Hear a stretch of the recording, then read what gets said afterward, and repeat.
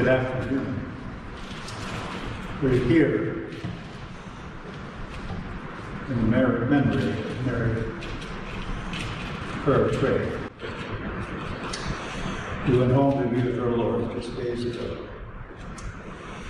So we welcome you, son, granddaughter, and any friends and family who may be touched, especially by this loss of this winter, of whom we'll hear more about later, but for whom you have many beautiful memories.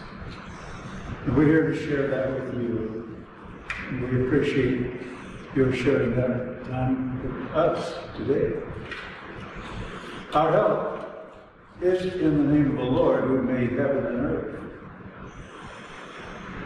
Jesus said, "Come unto me, all you who are laboring and heavy laden, and I'll give you rest. I am the resurrection and the life. Whoever believes in me shall never perish." Let us turn to prayer. Gracious and loving God, you have made us, each one, so singular that no one can be a replacement for any of us, nor we for anyone we know. We thank you that in each of us you have placed your mark of creativity and love and possibilities beyond what we think we now know. We come to you for strength and peace at this time and for remembrance of this dear one who is now at home with you. Give strength to her son and granddaughter and all those who care and who are part of this service today in one way or the other. We pray in the name of Christ our Lord. Amen.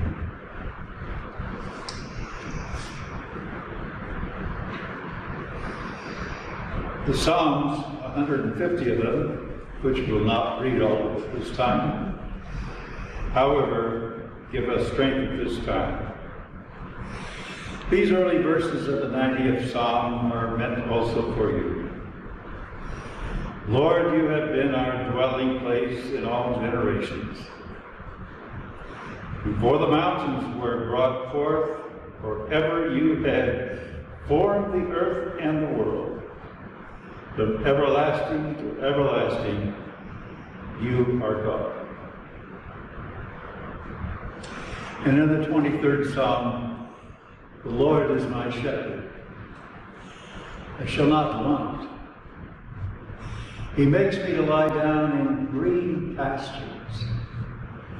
He leads me beside still waters. He restores my soul.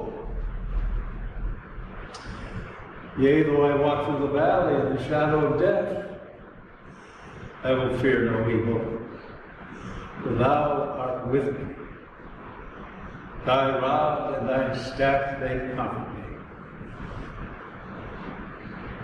You prepare before me a table in the presence of my enemies.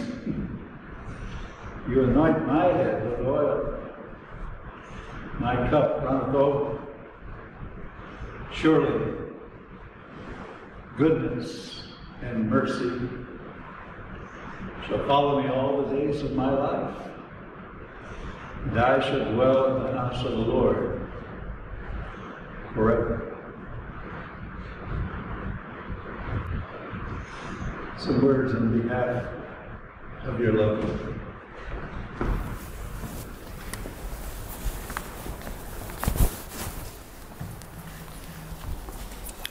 Hello, I'm Ben Reeves. I will say some words about my mother. She was born Mary Craig Carr, and her name at death was maryKerrReaves. Sometimes I can tell for a long time, so if you're watching the video, you can skip ahead the boring parts if you like. I've been going through her personal effects, of course, now. She died on October 9th. And a lot of photos, a lot of artifacts, and I can see all of the stages of her life, including those before I was around. When she was a child, she moved a lot. Her father was in the Navy, and she moved from coast to coast. She'd be on the West Coast, she'd be on the East Coast. She often thought of Long Beach and Pasadena as home because that's where she spent the most time. So she didn't have very many friends outside of the family, except her brother until about age 10. So she played with her dolls, and later on in high school, she adopted a cat named Timothy in Pasadena at 1295 San Pasqual, which is part of the Caltech campus right now. She then went to college at Mills College in Oakland. She joined the fencing club, and there she started to make her friends, at college. Saw a lot of pictures of friends doing various crazy things in San Francisco together, some fencing things. She had long legs and a relatively short torso, which is good for fencing, so she was chosen for the team. Then she transferred to Berkeley, right next to Mills, and looks like she got a lot more serious about her studying. At a Halloween party, she met a man whose name was Gibson, and they were boyfriend and girlfriend for a while, until suddenly he stopped communicating with her. For some reason she didn't know. So she got serious about her studies. She got a second master's degree, library science. She moved back to Pasadena with her parents, started working as a reference librarian at UCLA, driving across Hollywood. She didn't like Hollywood Boulevard, always wanted to take Fountain Street. Out of the blue, this guy calls her back. During that time, he'd graduated, finished his PhD. He'd been living up on a mountain for a while doing his PhD work. He didn't want any distraction from women. But then he calls her up and says, oh, let's date again. Within a few months, they got married in the house in Pasadena here. And not long after that, she got pregnant, and something came out. That was me. She was a wonderful mother. She stopped working. She was pretty much in the background. She was very supportive. We had I have really a lot of nice memories there. Birthday parties, she always entertained my friends. We had a big backyard, little house, big backyard. It was in Baldwin Hills, if you know where that area is, but not in the hills, in the flat area.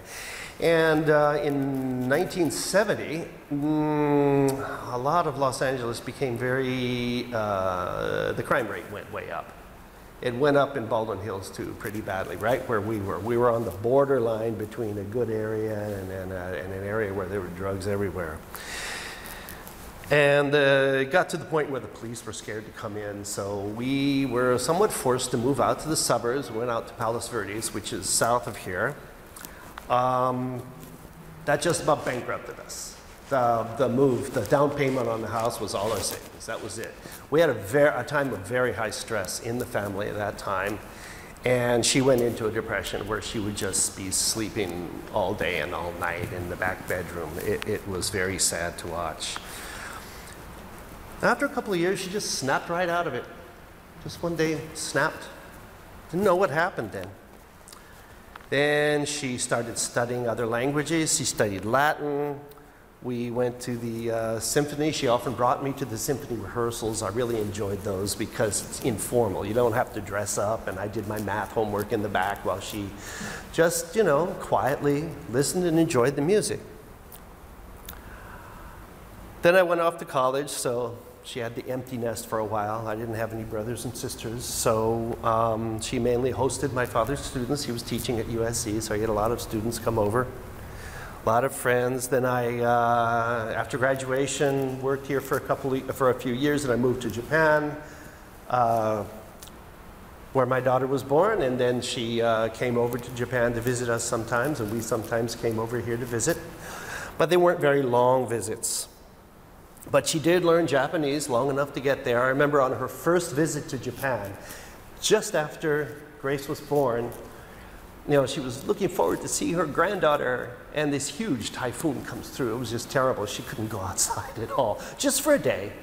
But she was stuck in a hotel where she basically spent her time learning the language, and she picked it up quickly. It was pretty interesting.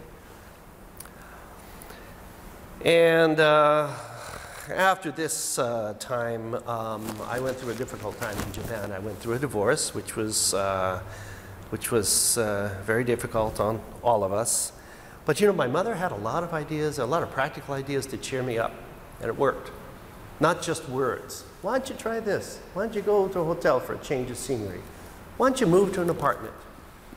And she'd always been in the background before, but that's the first time I realized she's had a lot of experience with depression, loneliness. She knew how to handle this stuff. And it worked. I wound up getting a job and moving back to the US. Then working up in Silicon Valley, and you know what work is like there. It takes a lot of time. Gradually, my father's health was declining, so she took care of him. And when he died in 2005, she had always wanted to go to Scotland, so she did. She and a friend and I went to Scotland for, I think about 2 weeks we were there. And she enjoyed that. It was, after taking care of my father, it was, that was a depressing time. But then she goes back home and she's alone and she just starts eating out. Her social life was pretty much eating at these various restaurants and watching the television. And after some years of that, you can see it's not going too well. The house is deteriorating, and at one point the house got overrun by mice, which I thought was interesting because she always had cats at home. So I guess maybe the fact that she didn't have any cats anymore, the mice thought it was their place to take over, so they did. And it got pretty bad. We saw a lot of the little gifts that the mice left. It was bad, so we called an exterminator. The exterminator said, we're going to work on these guys, but you got to move out for a couple of weeks.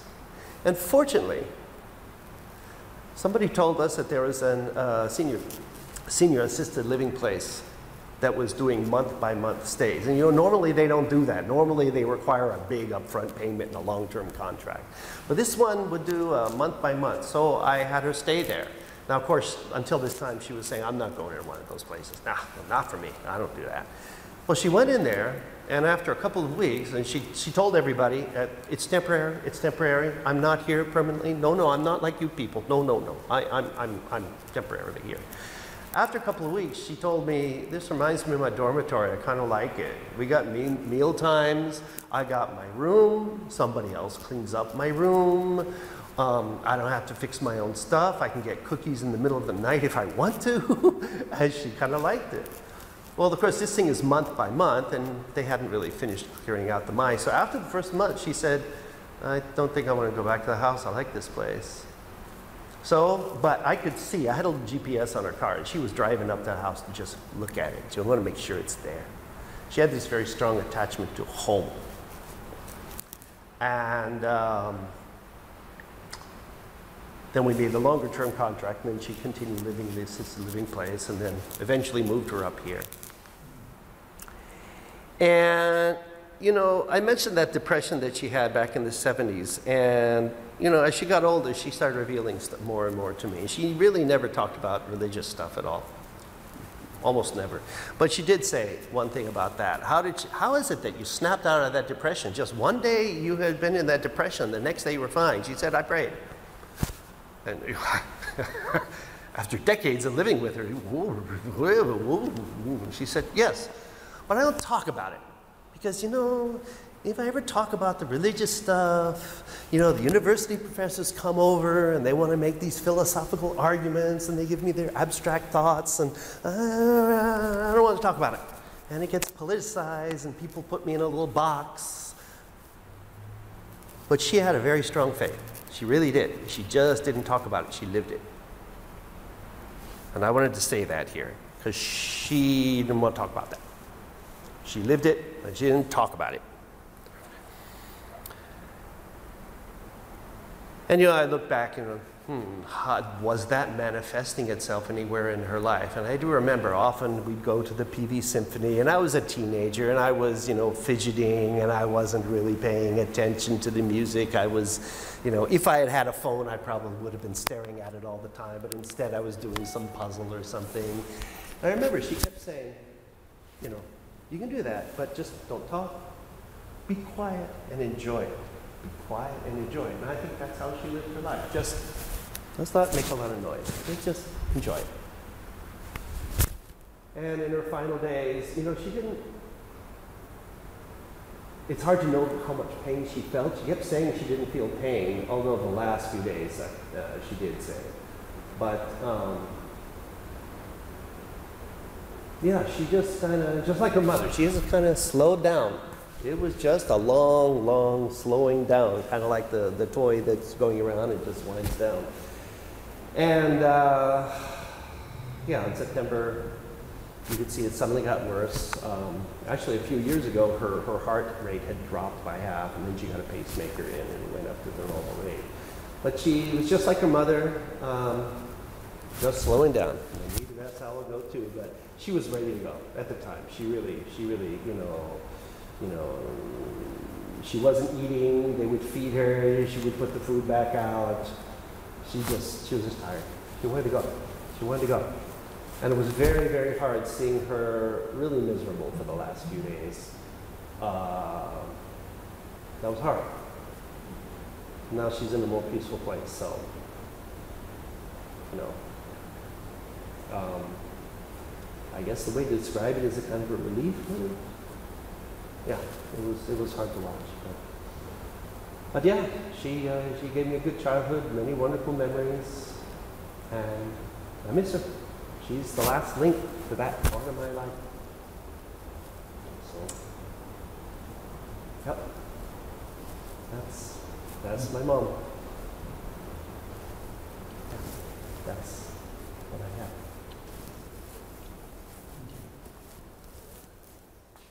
Grace, do you have anything or no? No. Okay.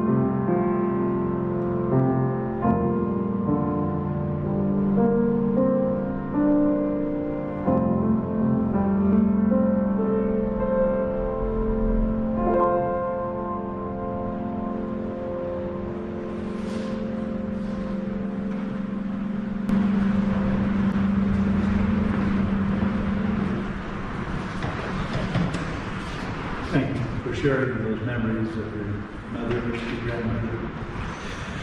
Mary prayed for her. Some of the places she was around are familiar to some of us. Baldwin Hills, USC, that's those big areas. Much of that area I grew up in.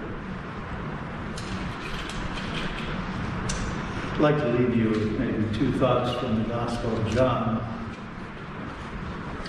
The first one is in the 11th chapter of that Gospel, and it's only 2 words, this verse.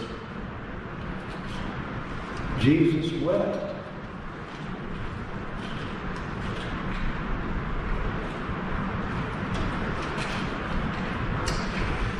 He was going to the home of his friend Lazarus.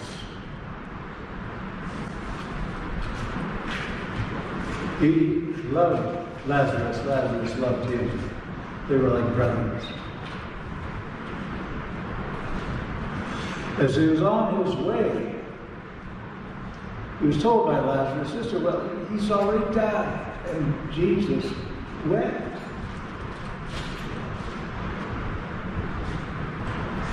Sometimes we think that who's ever somehow trying to picture who God is, like Jesus was, we call it an incarnating, an infleshing of God was in him. We think they're sort of hard-hearted and aloof and away. They don't really care about how people feel. Jesus wept. And they said, some of the bystanders, see how he loved him. In fact, some people think he was what they called him later in the New Testament, the beloved disciple. At any rate, doesn't this sort of infer that somehow that the God that we may see in Jesus is a God who knows where we live, knows what goes on inside, and cares, not some aloof being out there somewhere, but some who came and experienced what we experienced and do experience in all kinds of ways.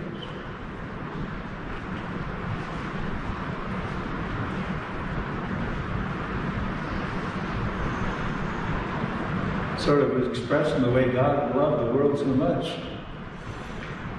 That's who he sent, the one who weeps, that we might know God has a heart.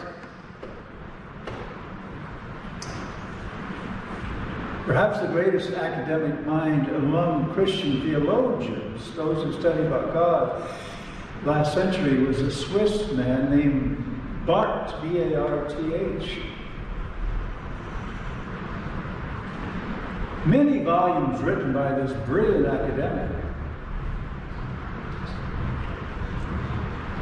One day in his class it said in Switzerland,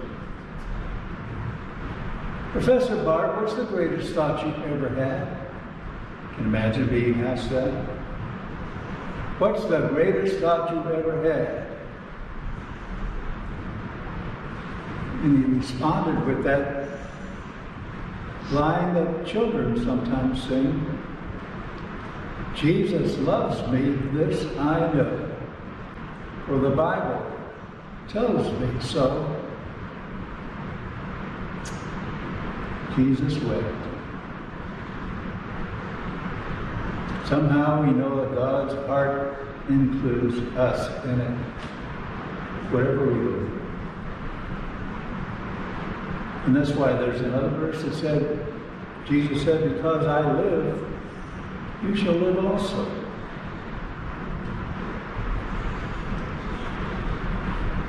We live in a world of so much death, natural and unnatural. But the one who created this world and loves it wants people to live, both before what we call death and after. If anyone else would say this, because I live, you shall live also, dismiss him. But it's this one who said, because I live, you shall live also. Somehow his words still ring true. And it's meant for us. Thanks be to God. Let's pray.